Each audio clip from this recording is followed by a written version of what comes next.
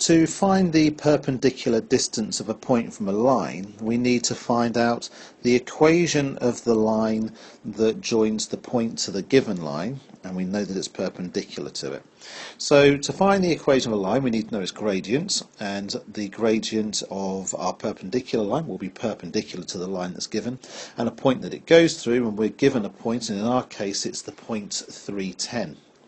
So the gradient of the line equals 2, so the perpendicular line has a gradient which is the negative reciprocal of that, which is minus a half. We've got it going through the point 310, so the equation of the perpendicular line, and what I'm writing here isn't necessarily important, it's just important that someone can follow what you're doing, is going to be y minus the y value, which is 10, equals the gradient, which in this case is minus a half, x minus the x value, which is 3. So that's the equation of the black line in the diagram, and the blue line is y equals 2x plus 1.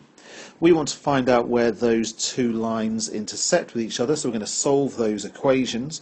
So instead of y, I can write 2x plus 1, so that's 2x plus 1, and then minus 10 equals minus a half x minus 3.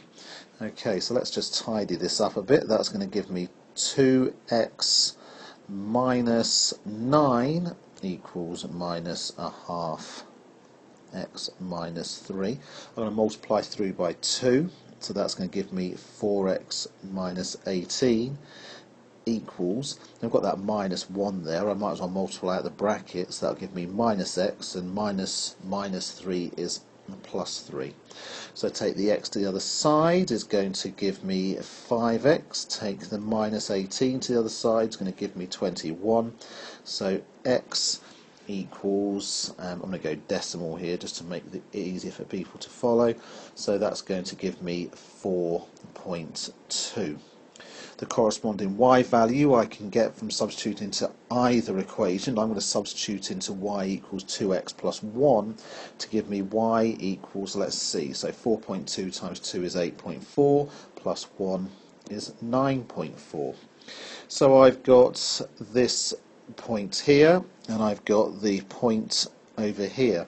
So the distance required is going to equal the square root of the change in the x's, which is 1.2 squared, plus the change in the y's, which is 0.6 squared, which equals the square root of 1.8, which is going to give us 1.34 to 2 decimal places.